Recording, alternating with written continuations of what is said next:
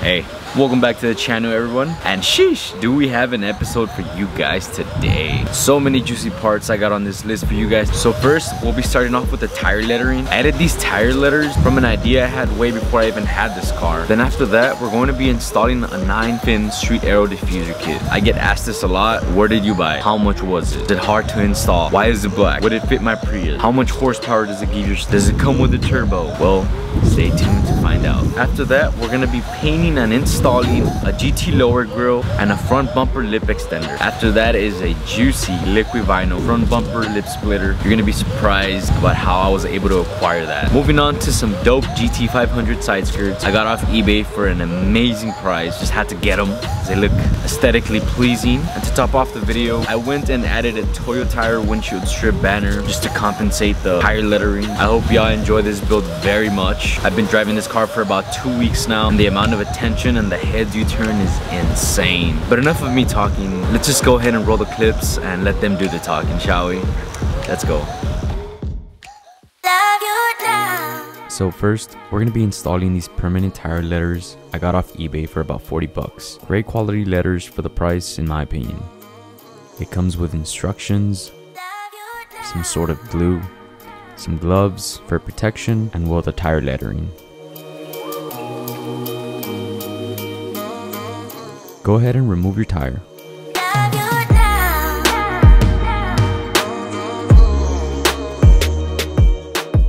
Right off the bat, I started cleaning the tires with acetone. The package does not provide it. You could find one of these cans at Walmart for about 10 to 12 bucks, and it'll last you a lifetime depending on how often you use it. After cleaning, you apply the glue provided with the kit and you start laying them out. Hold for about 15 to 12 seconds, and if done correctly, you should get a result similar to this.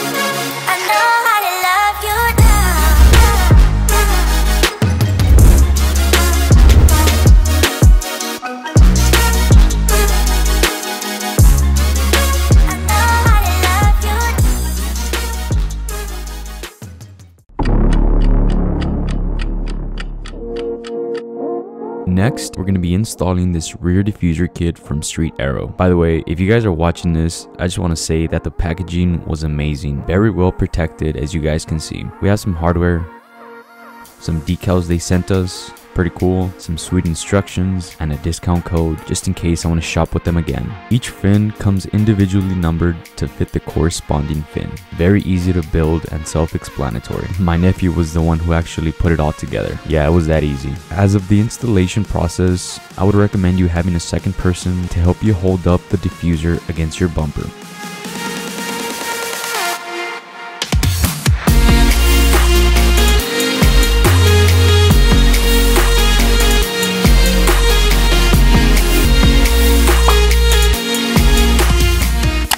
Moving on to this GT grill I was able to acquire for free. It was a bit damaged, so I went and applied some 3M glue to repair it, as you can see. Left it overnight to cure and it came out solid as a rock.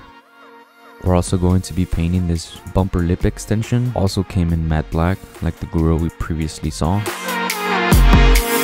Go ahead and start prepping your parts for paint and create a wave.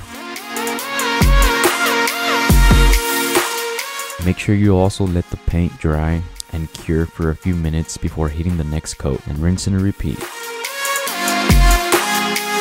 After you're done with the paint work, let the pieces cure for about a day in a room temperature area. Then after that process is done, you can go ahead and start installing those juicy parts to your S550.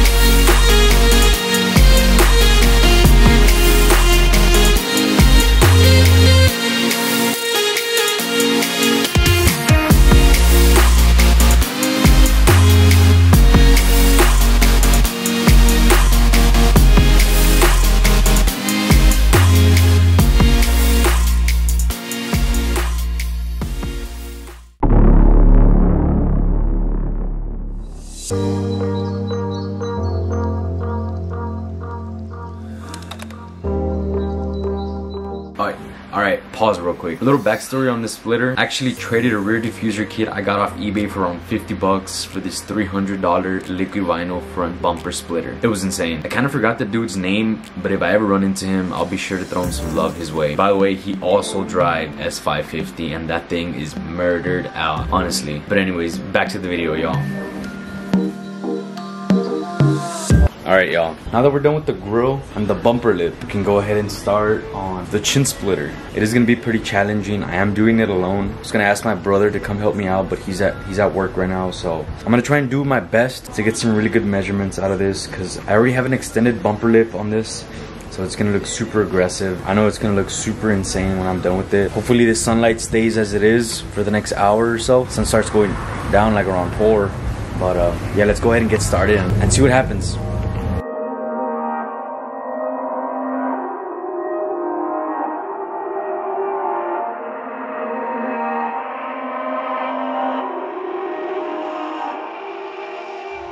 Alright, so this is how it's looking.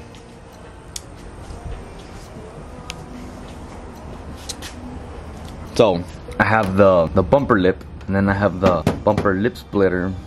I made sure I put an extra reinforcement on that, but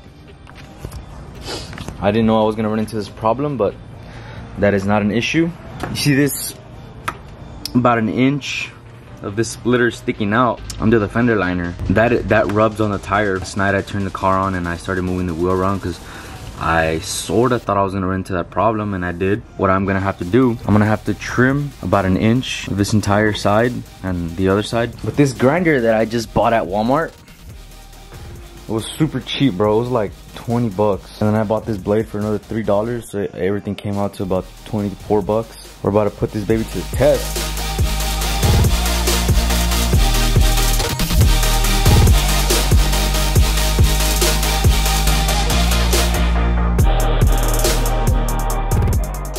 This is how it came out. Things look sick. This is how it looks from the back. It's not structured too well, but it doesn't hit, so that's good. Whiskey! My neighbor's dog. This side is the side that came out really nice. Like I said, I already took it for a test drive. Turned the wheel all the way. Does not hit, so that is amazing.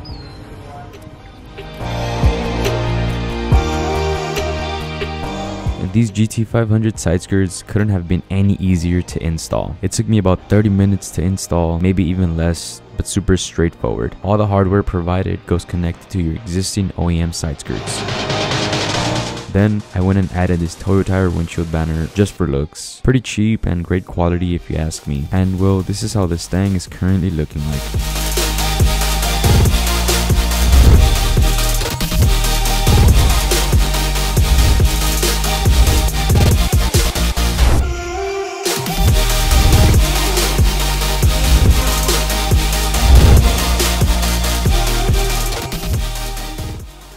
Alright, yo, if you made it to the end of the video, thank you so much for watching. If you enjoyed this Mustang build, go ahead and give the video a thumbs up. And if you have any questions for linked parts, you can go ahead and check that down in the description below. But yeah, you guys, every time I come outside, I see this beast, and I'm like, holy.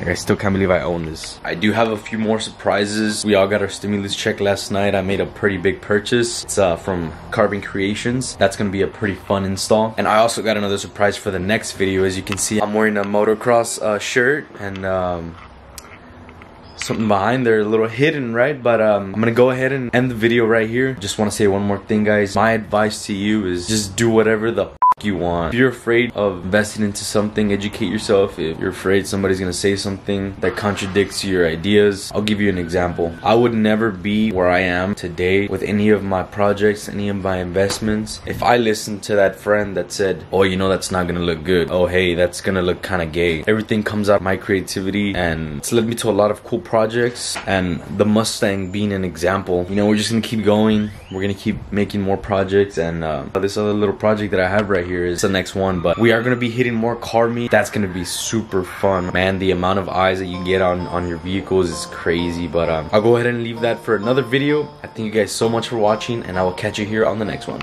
piece. Pick it up, pick it up, pick it up, pick it up. You see the drip, yeah, I'm fitted up. Hop in my car and the giddy up. Secure the bag, yeah, I get the bus. Pick it up, pick it up, pick it up. You see the drip, yeah, I'm fitted up. Hop in my car and the giddy up. Secure the bag, yeah, I get the bus.